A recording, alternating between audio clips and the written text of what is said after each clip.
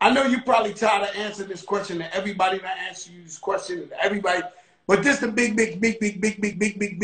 big show, and so that one photo with Tupac, the one photo, right? With Tupac. Tupac. And me or Big? You and Tupac. And it's in the middle of the whole entire. When I see it, I'm just like, what the is this? Right? And I know you're tired of probably answering this, but this is the big show. This is probably the last time you ever got to answer this.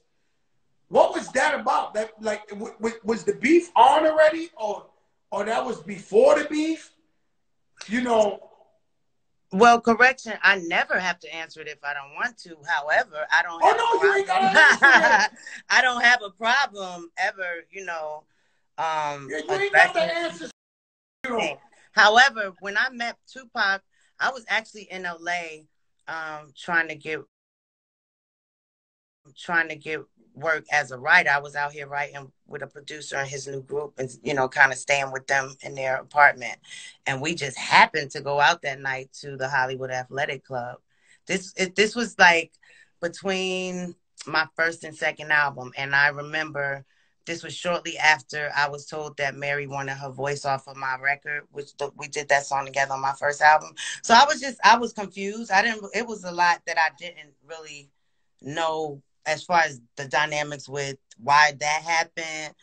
At that time, I do recall, you know, and Big and I were, you know, not in the greatest place, but I recall him they used to get like crank calls and people hanging up and stuff like that. But you gotta, you know, back then it wasn't like now. Everything wasn't real time. So it wasn't like, if that happened, it might take a month for you to see somebody say something in a magazine, or they may not go on the radio in your city, right? You know what I'm saying? So it took a minute for things to make their rounds to kind of seem a little more believable or accurate, or, you know, or you got to hear from that the person themselves said it than today. So yeah, there were mumblings of things, but I was out here trying to do something opposite of kind of bad boy. You know, I was trying to not be around Big because he was on some bull.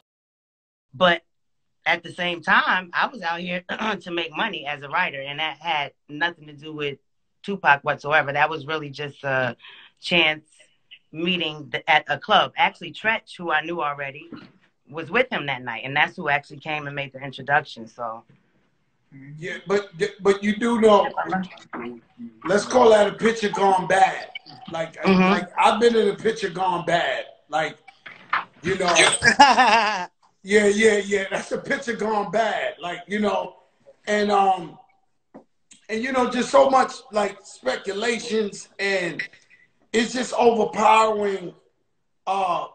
You in this turmoil, man. It was just too much. I think with you guys.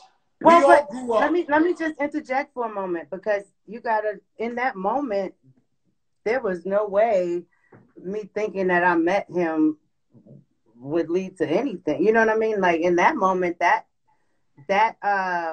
was there was no reason for me to think anything further than that particular moment. You know what I'm saying? I know, Faith, but what I'm saying, without you knowing, Tupac, rest in peace, turn that picture into the first line of the diss record. Well, listen, I just recently found out from doing a project for TV that the photographer who took that picture was paid to make sure he got a picture with us in it together. I just found this out 20-some years later on everything. Like, they said, the guy said he's had to live with that forever, because once they found out I was there, he was instructed to make sure he got a photograph. But I probably would have taken the picture anyway. I called Big right away.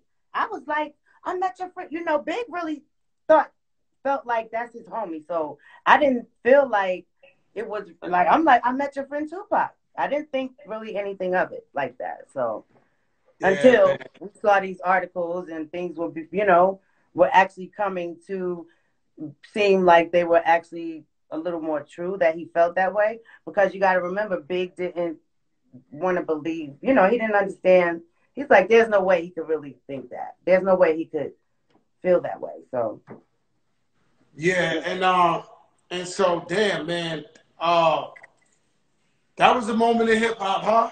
And then you gotta you a moment. yeah. I've had many. That's easy for you to say. Nah,